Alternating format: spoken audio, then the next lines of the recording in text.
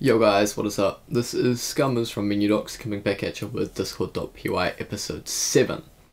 And today we're going to be going over a cool thing I like to call subcommands.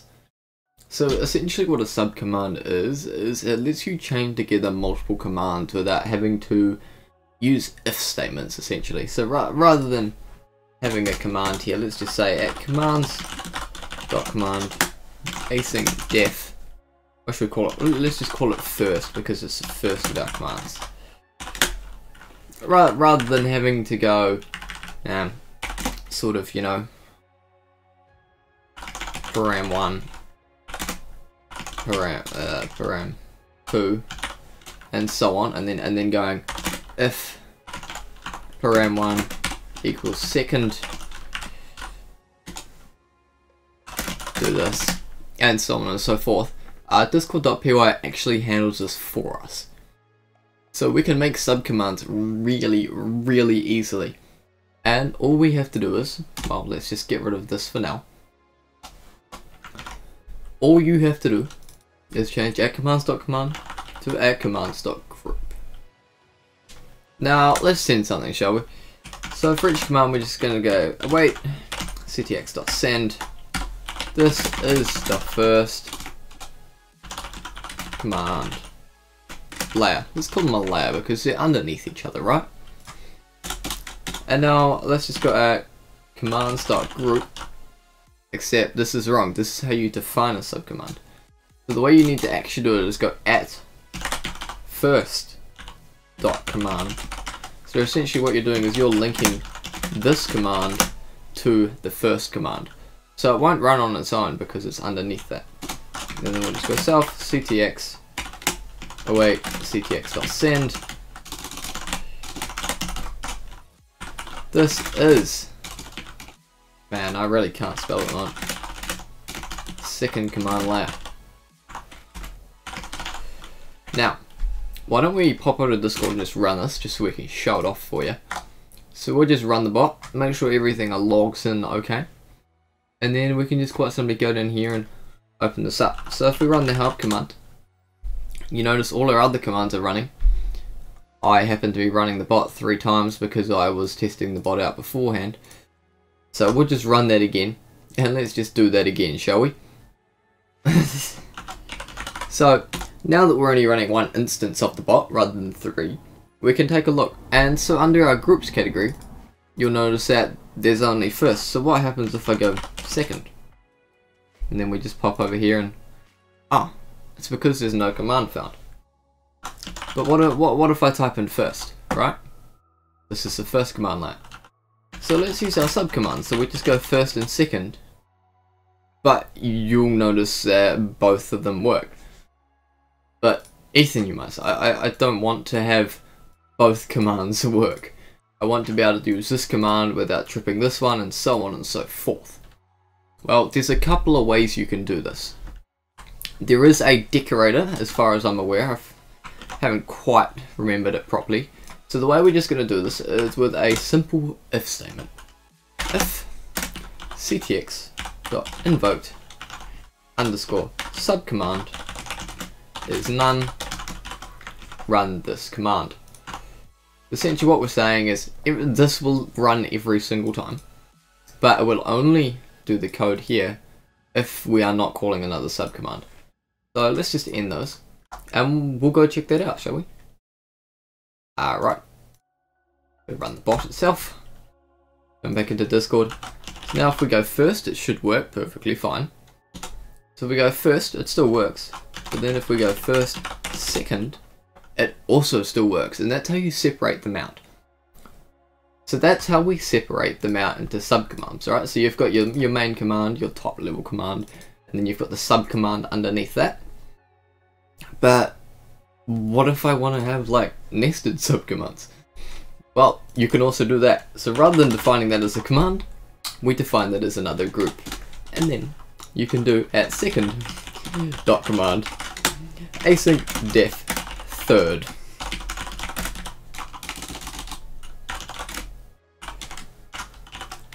Wait, ctx.send.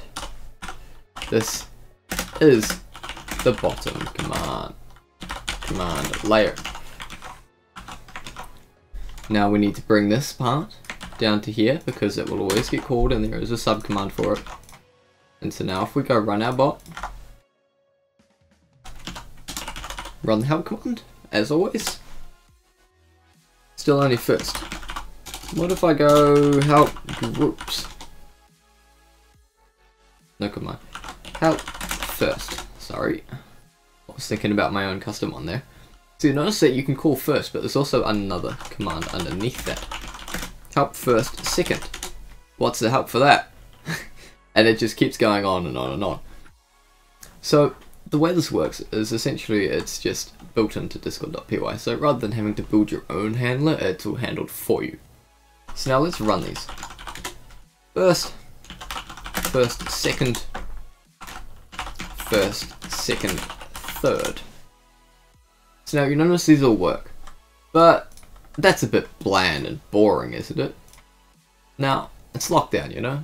New Zealand's on lockdown, most of the world's on lockdown, so let's spice it up a little bit, shall we? So, in the bottom layer, let's call someone out, you know, just, hey dude, you finally got some success. And then we're going to go and tag the author, ctx.message.author.mention. Now, let's have a think about what we want to put in the middle command, shall we?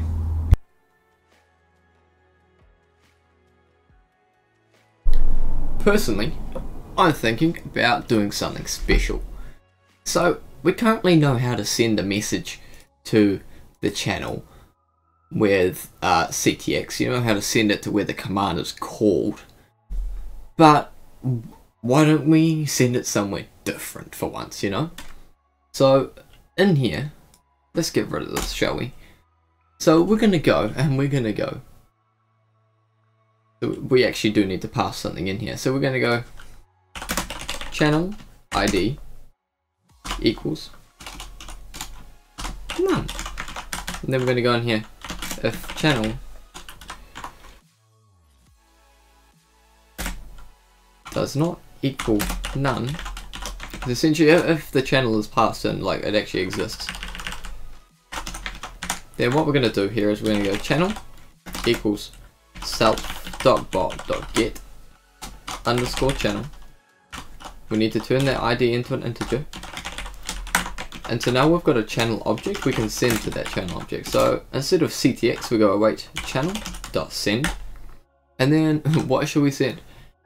Hey, this is a message from me, the bot.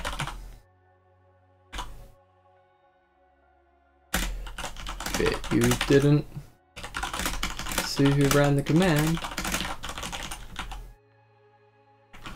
And then we'll just delete this after 15 seconds to keep it nice and toasty in there. Now, cool, so let's go test these out for now. See what we've got going. So if we run first, we'll just check this out. First, this is the first command line. First, second, third. Hey, we've got an error. Let's have a look.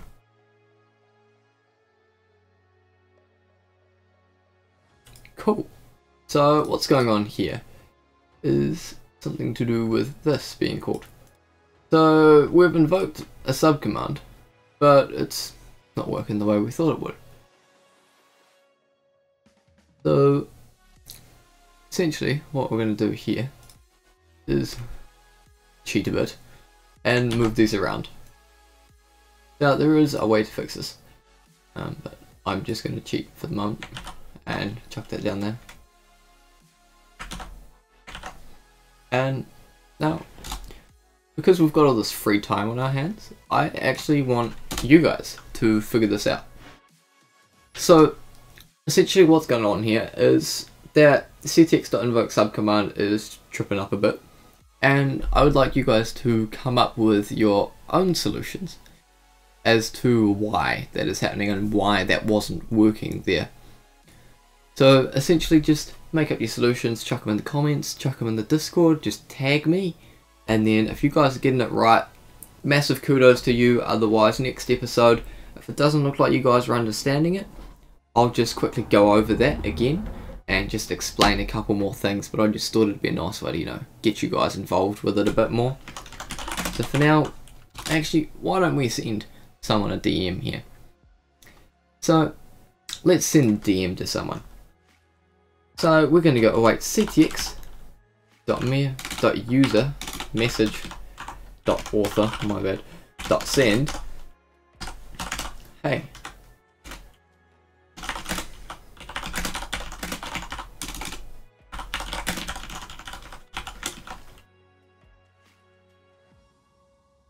Cool, so let's just go and test this out now.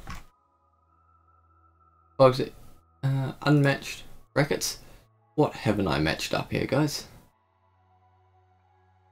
I probably should have looked at the line that the error was occurring on there. Right there. Cool, so let's jump into Discord and take a look. First. This is the first command line. First. Second. Cool, so the bot's actually sent me a DM. So if we go check it out, we'll just have a look at this. Hey, would you look at that? The bot sent me a nice message. Kindly leave this channel alone whilst covers are recording. Thanks, bye. That's just proving how good I am. Sending the message to myself while I'm recording. Oh man, the joys of programming. And that's what happens when you don't check your users. So that's like in our on message event, where if we didn't check if the message was from ourselves, it would just keep looping and looping. So I set that up with the intention that I was able to record on my own since I don't have some permissions in this Discord. But I didn't check if it was me talking in the channel, so whenever I talked and like I ran a command like this, first, second, third, the bot would DM me. So yeah, that's just careless programming on my behalf. So you notice this doesn't actually work doing first, second, third, and there's no event scope. That's because we haven't actually specified a channel ID for it. So we'll go first, second, third, and let's go into testing for now. First, second, third, give it a channel ID. It's going to go fetch that channel and send a message to it. Hey, if we look down the bottom, hey, this is a message from me, the bot. Bet you didn't see who ran the command. So that's essentially it for this episode. So there's that challenge for you guys, is figure out why the if ctx.invoke subcommand part is not working. Figure out why that group call is tripping up there. And then if you guys post your answers, let's go to the Discord, say the comments. Write in the YouTube comments, go, hey man, I've done the challenge and tagged you in the Discord. And then in the Discord, just post your answer in like a code bin or something with a couple of your commands in it. Post your answer and tag me with it and just be like, hey man, I finished off the challenge for episode 7. So that'll be sick. Discord will be in the description. Otherwise, happy coding, and if you want any help with anything else, stay tuned and, well, try and enjoy yourselves in the world. Look at the positive side of life. Peace out, y'all.